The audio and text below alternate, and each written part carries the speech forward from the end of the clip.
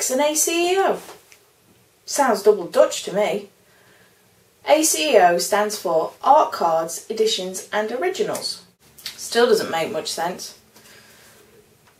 Tiny, miniature works of art.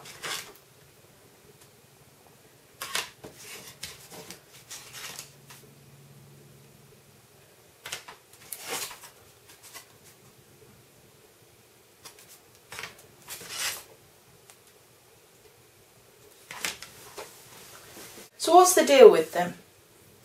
ACEOs all have to be 2.5 inches by 3.5 inches. That is the only rule. You can make them out of sawdust, mud, perhaps not. So why are ACEOs so popular? Well, for the collectors, they're small pieces of artwork, which means they can go in a folder or a small frame. They're very easy to store. Not everybody has the room to be able to hang large pieces of artwork and large prints. For collectors also, it means that they can purchase an original piece from you that is a very reasonable price to purchase in the first place and also to have shipped to them. In essence, it's a way of purchasing artwork from artists to see whether they like the style, then maybe go ahead and purchase a larger piece. So for artists, they're great because it means that you can ship your artwork out at less of an expense. You don't need as much packing material, and of course they're very easy to sell online. They also provide you with a great tool to experiment with your artwork. If you're struggling with maybe a particular part of an animal like an eye, or you're struggling to use a medium or something, you can experiment on an ACEO, and if you're happy with the results then you can ultimately sell that. And so you can experiment. You can do 30 cat's eyes and you can concentrate solely on the cat's eye itself. That's still an ACEO. You can still sell it if you're happy with what you've produced. And it means ultimately you're learning as you go through each ACEO how a cat's eye might reflect the light, or the different colorations and the iris and the pupil, etc. Because they are only small, ultimately it means it takes less time for you to produce a finished piece of artwork than it would, say, an 8 by 10 piece. Not always the case, but the majority of the time they are a little quicker to produce. You won't use nearly as much of the medium doing an ACEO as you will a larger piece. In regards to paper, same thing applies. You're only going to be using a small amount of paper, so therefore you're obviously going to be saving a little bit of money in regards to that. Obviously it does depend on how much you're going to sell your ACEOs for in comparison to your larger pieces. But the other great thing is if you've done a large piece and maybe you've got a strip left over of your paper, you can use that to do your ACEOs, so they are very cost effective in that manner. I should at this point also point out that sometimes they are referred to as ATCs, which stands for Artist Trading Card. Now this is not technically the right term. The reason for this is it's the middle bit. Artist Trading Cards are supposed to be traded amongst artists. The idea is that in the past they were used to hand out new styles, maybe new mediums that were tried and passed through from artist to artist. This also works with collaboration pieces. Maybe somebody will draw the outline and somebody else will do the actual colouring process or whatever it might be. So the ATC is not actually technically correct. That is for trading and not for selling. So the ACEO is the one that you can sell, and the ATC really should be the one that you trade. That being said, it can't harm if you do put on your listing that it's an ATC in the title, because it seems to be that this general rule seems to have become a bit grey. So I wouldn't like for you to lose out on sales sticking to that. So to actually produce the ACEOs, you're going to need paper first, obviously. Now you can purchase them ready cut. These are packs by Darley and Rowney. I may be pronouncing that completely wrong. Sometimes I think they just name them so that they're far more complicated than they need to be. So I've got a drawing one here, the Bristol board and also the pastel one. I just have to show you this. God only knows what the flippy flop I'm to do with that one. But anyway. Now, if you prefer to have your paper pre-cut, that's fine.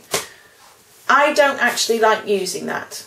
The reason being is that as you're drawing and you get to the outer edge of the paper, particularly with coloured pencils, you'll find that your coloured pencil starts to make a really strong line on the edge of the paper. So it's not brilliant and it requires an awful lot more blending. The other thing I don't like about them is the fact that I don't necessarily use those papers. I might want to use my Stonehenge paper, or I might want to use my Archer's watercolour paper, or I might even want to use a piece of canvas.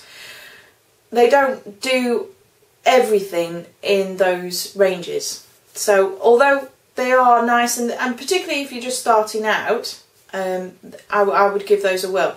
So what I do recommend is you get yourself to your local DIY store, a place where they will cut glass and perspex to size, and get yourself a 2.5 by 3.5 clear acrylic template. The reason it's clear is that if after you've done your ACEO and you've maybe not taped the edges, you may have lost them while you're painting or using your coloured pencils. They may have completely vanished. To stop you from chopping your beautifully drawn tiger's head off, clear is the way to go. So how do I go about doing my ACEOs? Here's a few that, obviously this isn't, please ignore that, it just happens to be on the same sheet. So here's some that are done and in progress. Having a bit of a lip theme at the moment, not entirely sure why, but... so all I did was I took my template, drew a line round. I haven't taped these. If I'm doing maybe say a tiger and he's going all the way to the edge, I'm really going to be working the edge, so I may just put some tape around to stop that line from disappearing. I don't always, it depends what mood I'm in, to be honest.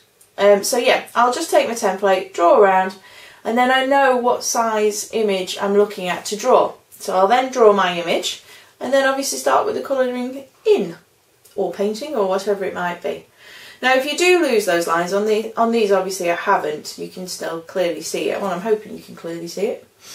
But then I would just simply take the template, put it back over the top, and I can line it up and draw around it and then cut the ACEO out. So when it comes to selling them, I would strongly recommend eBay.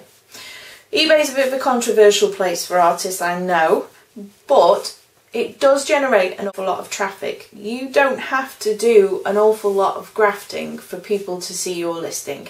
eBay, I don't know whether you've ever done a search for anything, but eBay will always show somewhere, and it's normally at the top of your search. I'm not going to sit here and go over the whole how to sell on eBay, but ACEOs are very, very popular on eBay, and there are an awful lot of collectors on there. So I do strongly recommend that you try selling your ACEOs on eBay first. The majority of you will have done a Google search. Whether it be a new boyfriend or a new girlfriend, eBay will pop up on that search and it will have something to sell you. So they're very, very good at promoting the items that are on the site, which is a bonus, particularly if you're just starting out, because it's less work for you. Obviously you still need to advertise on your social media that you've listed something, but eBay will do a really good job of advertising your work if somebody Googles what is in your title. So your title is very, very important. Make sure that you put ACEO in there. If it's an original, put original. And obviously, just a bit controversial, the ATC, there's a bit of a grey area with that, and people are using it in reference to ACEOs, so it can't harm you to put that in the title. There's only really one thing that you need to bear in mind other than your title, and that is your price.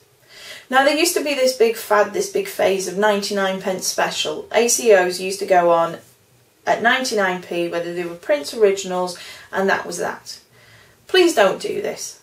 The reason being is, I don't know how many of you have got part-time jobs, but let's say the going rate is, let's just say £10 an hour. It's maybe a bit high for some folks, I'm not entirely sure. But it's a nice round figure, and to be honest, I'm really rubbish at math, so I'm going for £10. So £10 an hour, you spent 3 hours doing your ACEO. See, this is why I like 10. 30 quid. That's without your mediums, so any coloured pencils that you may have worn down, purchased, whatever, without your paper, without your plastic sleeve, without your certificate of authenticity, without your mount backing board, without your eBay fees, and without your PayPal fees. So putting it on eBay for 99p really doesn't do yourself any favours at all. And it's very, very difficult to go up in price to a reasonable amount when you've started off at 99p in a short space of time. People are just going to start and expect your work to sell at 99p. And all you really need to remember is ACEO stands for Art Cards, Editions and Originals. Apparently I can't say that without wiggling my eyebrows. Stands for Art Cards, Editions and Originals. ATC stands for Artist Trading Cards, and they are pretty much one in the same. One should be traded, one should be sold.